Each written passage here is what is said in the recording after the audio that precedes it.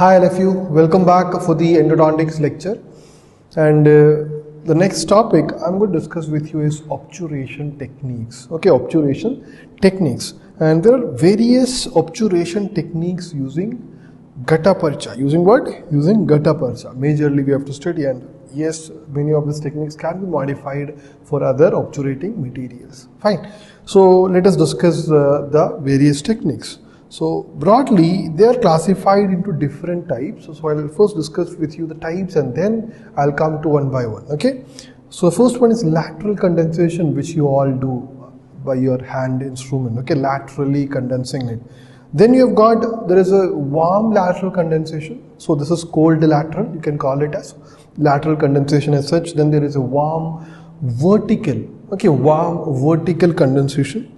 Then you have got a modification of this warm vertical condensation, which is continuous wave condensation. So this warm vertical is an interrupted. Just learn it like that. So the next one is continuous. Okay, modification of vertical, which is not interrupted, as a continuous wave of condensation technique. Then you have got the thermoplastic, the liquefied form of the, or injecting it into the gutta percha into the canal. Okay, the thermoplastic. Then you have got carrier based. Okay, I think this will be new to you. Carrier based, and then you have got thermomechanical. Okay, there is thermoplastic and thermomechanical compaction techniques, and then you have got the solvent based techniques. And yes, we'll come to them. Then they have paste based, and there is immediate obturation. So let us come on to the first type, which is lateral condensation. Basically, this is a method you all follow with in your colleges and all, which is master apical cone is placed. Okay, master cone is placed, and then you place accessory cone around it. Okay, you place a master cone, then accessory cone around it. So how do you do it? You do it, or how do you place the accessory cones? By inserting the spreaders. Okay, inserting and just condensing it laterally. Okay, so that is using a spreader. Okay, now if you use a warm spreader, it's called a warm lateral condensation. We'll come to this, a little bit details is required. We'll come to this later on. Okay, so that's the warm vertical, warm lateral. Okay, now the spreader, where do you place the spreader? You have to place it within 1 millimeter of working length. So it is, if the working length is 21 millimeters, you place the spreader should reach up to 20 millimeters. 1 millimeter away from the working length, or within 1 mm of working length. Okay. Now, how is your pressure applied? What's the name of the technique? Lateral condensation. So is the pressure applied laterally?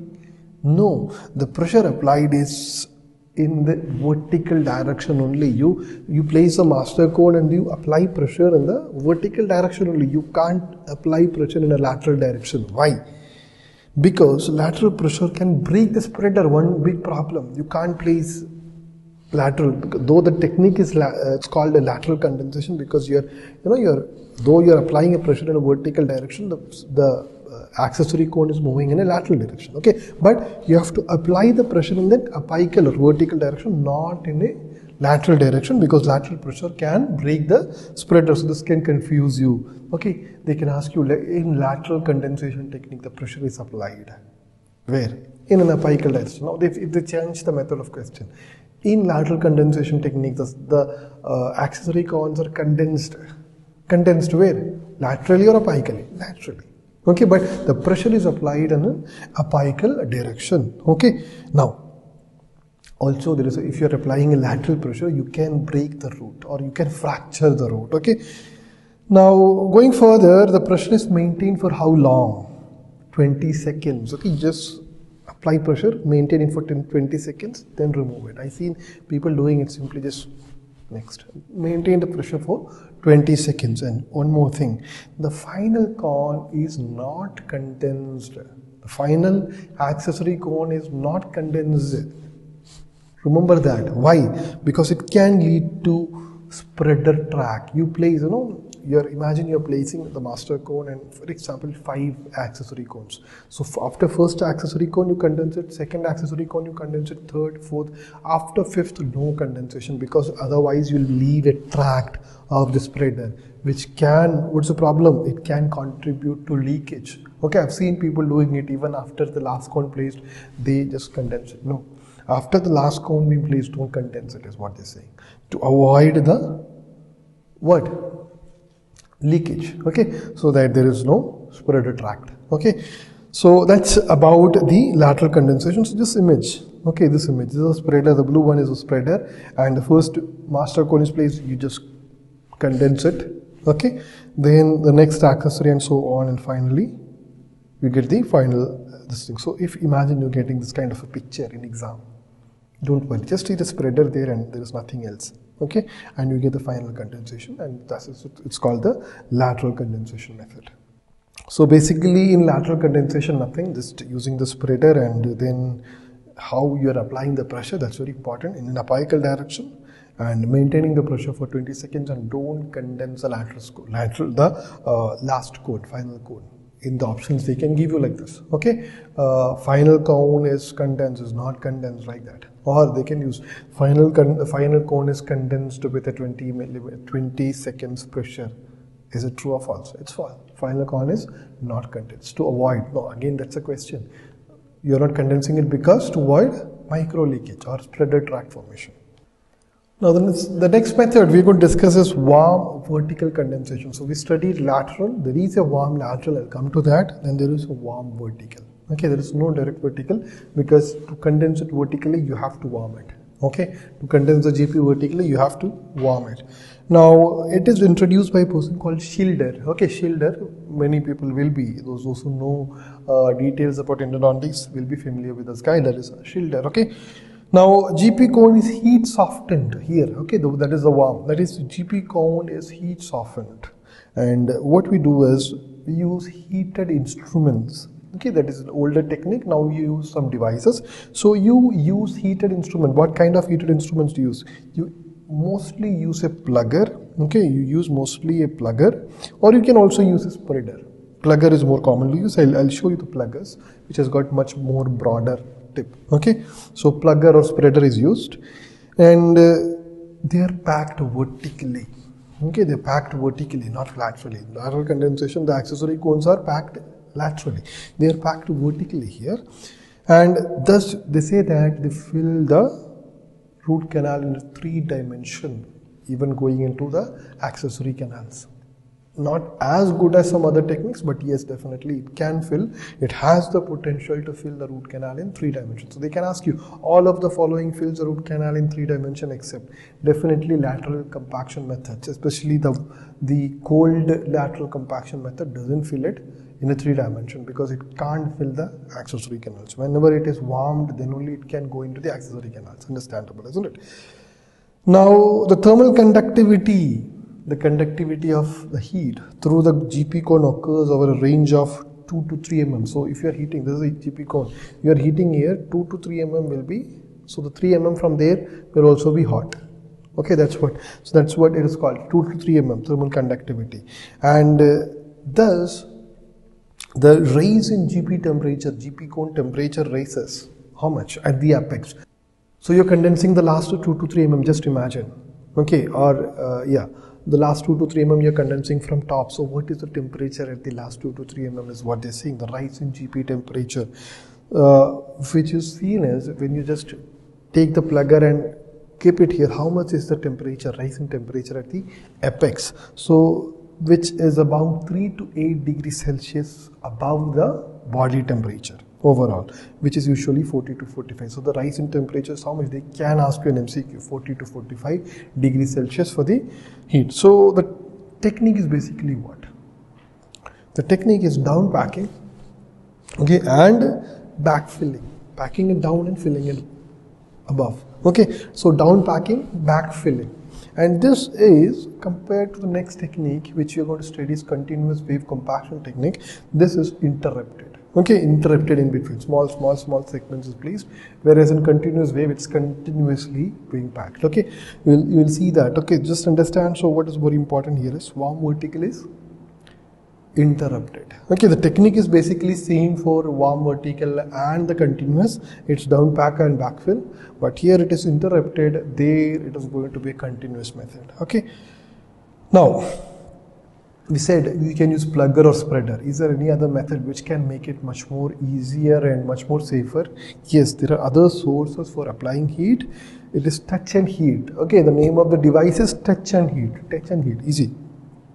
EI down pack, again we are using it in other technique also. EI down pack. System B, again you will see there's many other techniques to come.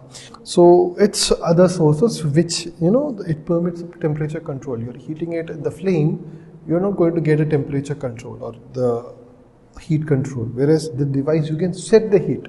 Okay, so they can ask you, all of the following are used in warm vertical except, so touch and heat, EI down pack, system B, they will say Obtura 3 for example, which is not used. Okay, so that's one thing you have to learn here. Now, how is the compacting force? What was the compacting force in lateral condensation? Vertical. Here also it's vertical. Okay, only thing is the methodology of compaction is different. There it is laterally, here it is vertically, it is compacting. Okay, now the maximal temperature, you see 0 to 2 mm from the apex, that means in the apical region. How much is the maximum temperature noticed? 44 degrees Celsius. Okay, so we saw here it is around 44, 45. Okay, 44 to 45. So the same thing, the maximum temperature, they can ask you the maximum temperature at the apex, which you can see while the warm vertical compaction is 44 degrees Celsius. Now one more thing, which is much more crucial, is the critical level of root surface. So here it was apex. How much is the root surface of the root? Because you are heating within the root canal, how much is the temperature at the apex? That's what, okay, just take this as a root. How much is the temperature at the surface here? When you are heating it inside, how much is the root surface temperature? Okay, the critical level of root surface temperature which is required or which will produce an irreversible bone damage, because outside the root you have bone. So if there is a root surface temperature very high, it can damage the bones. How much is that? That is any temperature greater than 10 degrees Celsius can damage the bone. Okay, any amount, like if it is 11 degrees Celsius on the outer surface of the root, it can damage the bone. Okay, that is what they are talking about. So remember that. Okay, so this in itself is an MCQ. That is the critical level of root surface temperature or heat. That is the critical level of root surface heat which is required to produce an irreversible bone damage is how much? Greater than 10 degrees Celsius. Okay, now you see this when you're using a plugger or in touch and heat. Okay, in touch and heat, and it is not seen when you're using an EI down pack or system B. You can see it in a plugger, spreader or touch and heat system. Okay, when you're using the EI down pack and system B, you don't see it. Okay, that's why EI down pack and system B is much more safer for warm vertical. Remember that. Now, there are some disadvantages. One is warm vertical has got much more higher chance of root fracture than lateral compaction. Why? Because you're using, in lateral compaction, you have some space. Though applying a pressure downwards, you have some space. Here we are compacting it down and filling it up.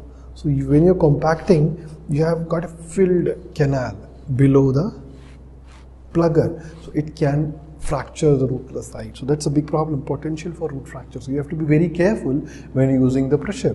So there's a potential for root fracture. Then another problem is potential for extrusion of the material into the periradicular, that is beyond the apex. That is also there because you are applying pressure downwards and you are softening the GP also. So it can go out. So that's another problem. Usually what we do is we make the apical foramen. We don't enlarge the apical foramen, or we make it minimal small sized when using a warm vertical compaction methods. Less length control than lateral compaction. Yes, you can, same thing. Like when you're using a lateral compaction, you know that you're put a cone till the apex, isn't it? You're very sure about that. You put a master cone till the apex or 1 mm below the apex. But here you don't have, you can't apply so much of pressure that you just stop it at the apex, no. But in lateral compaction you can do that, especially the cold lateral compaction, you can easily do that because you place a you place a master cone at that area. So that's called the length control. okay, which is not possible when you're using this method. Okay. Difficult in curved canals, you know, when there is a curved canal, can you insert a plugger which is not very flexible? No. Okay, pluggers are not very flexible devices, so it's very difficult in curved canals. So these are the disadvantages. One is the potential for root fracture is there.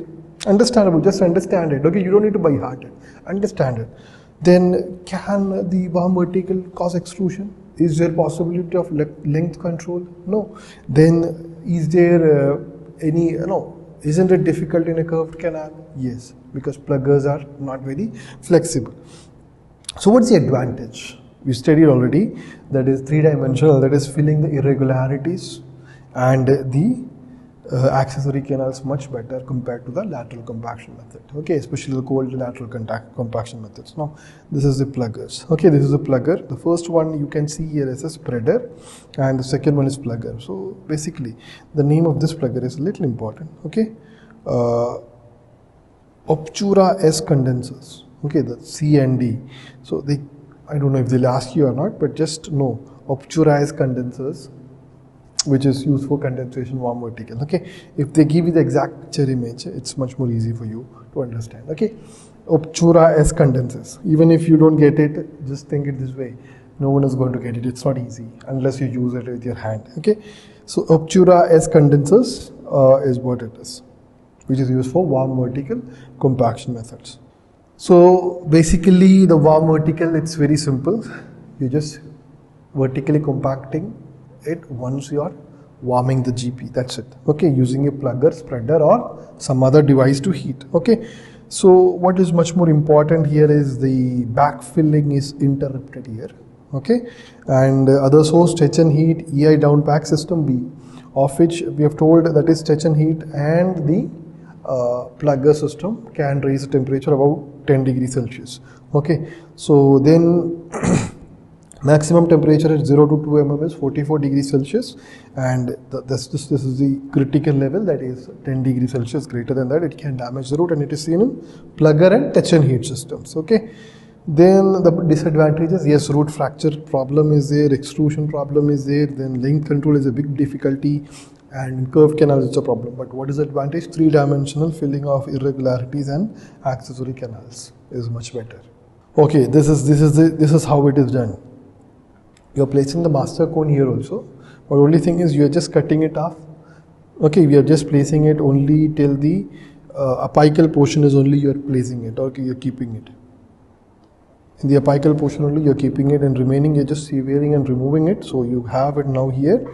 Okay, and then you're heating the spreader, and you place the next portion here, and you compact it. So this is why it is interrupted. Okay, and then the next one, that is again the next one, and so on. You just bring it till the top. Okay, you're just softening it and placing it. Okay, and this is the unit, touch and heat. Now see, I'm sure they are not going to ask you by covering this portion. Okay, so you have to be aware that, just see in your question, can you just make it out? You have heard of something which is explained on the picture. For example, if you just see this touch and heat, you know what is it used for. So they'll ask you, the device shown below is used for warm vertical compaction, because you know touch and heat is used for. I'm very sure they will not cover this. Okay, because if they cover it, it can be any device. Okay. So this is taken from your Cohen. Okay, these images are taken from your Cohen. So if you get this kind of image also, what it is? The warm vertical. Okay. Next method is continuous wave of condensation. Now this is nothing but it's a simplified and faster version of warm vertical, where we are using something known as system B. We saw there. Okay, touch and heat is not acceptable because root surface temperature is more. System B is much more acceptable. So remember, if you are doing warm vertical compaction using system B, it is continuous wave of condensation. Remember that. Okay, using a warm vertical condensation method using system B, it is continuous wave of condensation. Now it uses a electric heat carrier instead of pluggers or spreaders. What is that? System B. And what is the speciality of system B? It has got 4 different types of pluggers, interchangeable pluggers. instead of one single type. Okay, 4 interchangeable, and which is very much consistent with the, you have studied the rotary endodontic instrument, which is the profile GT, isn't it? So it is consistent, this plugger is consistent or has got the same apical diameter and all of that of, or the same dimensions of the profile GT instruments. Okay, profile GT instruments. So remember that in itself is a question. System B has got the shape of which type of instrument? Profile GT instrument. They can give you different others, universal, pro taper, that, this and all. So remember it is profile GT. Okay, because basically it's manufactured by the same company. So its system B is used in continuous wave. Okay. Now what next? Allows controlled heating, no doubt. Okay, because you set the temperature at 200 degrees Celsius and it doesn't allow above this. Okay, the temperature of that plugger doesn't go above 200 degrees Celsius because you can touch it, or sorry, you can set it, and there is a mode called touch mode, which is used for continuous wave of compaction. So you'd use it at 200 degrees Celsius at touch mode, and this will help to maintain the root surface temperature. Remember, I studied in warm vertical. So which will help the root surface temperature to never exceed 10 degrees Celsius. So it's very important to set it at this temperature, 200, so that the root surface temperature doesn't go above this, so that you don't damage the bone. Okay, so that's one thing. Now, temperature, any temperature above 250 degrees Celsius, if you're setting this temperature above 250 degrees Celsius, it is hazardous because it goes above this temperature. So it's hazardous. Okay, remember that in system B. Then what you do is you pre-fit the plugger. You keep the plugger in the, I'll show you this, in the canal. Where do you keep it? Do you keep it 1 mm above the apex? No, 5 to 7 mm from the apex, or within the 5 to 7 mm of the canal length. Above 5 to 7 mm above the apex you keep it, because you're condensing it. Okay, now one point to note: the heat transfer using system B does not take place 2 to 5 mm of GP. Okay, that is, if you have a GP cone like this, okay, and you place your system B on top of here, what you see, you can see 1, 2, 3, 4, 5, only this much the heat will come. Okay, 2, and sometimes 2, sometimes 5. So only 2 to 5 mm. Beyond this area is not heated up. So what you should do, what is the thing which you have to be careful about? Apical portion should be single cone. You place a master cone and keep it there, and then only you condense from the top, because at the apical region you're getting what? You're not getting heat. Okay, because it's a continuous wave of compaction you're using. So remember that the apical portion is again single cone technique. Okay, so this is same for what? Same for your warm vertical, lateral condensation and all. So here also the same thing, because the GP cannot, transfer the heat beyond a 2 to 5 mm. Usually it's 2 to 3, maximum 2 to 5. So the apical portion you have to be always single cone only. Above that, using this continuous wave compaction methods. Okay, basically it is down packing and backfilling only, but here the down packing is continuous, whereas in warm vertical the down packing is interrupted slowly, one by one. The first cone you keep it. So this is basically the system B. Okay, it's written there, system B.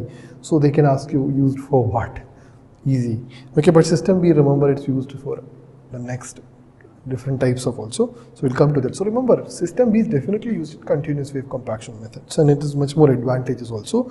So here it is. So this is where you keep your instrument that is away from the apex, 5 to 7 mm, isn't it? So here what you do is you have a single cone there, isn't it? And you know that it doesn't reach the last 5 to 7 mm, okay, but remaining you just condense it and make it as a single block from top. Okay, so the other one we are using it a small portion here, warm vertical, then next one, because using a plugger. Here you are using system B, which has got a much more continuous motions.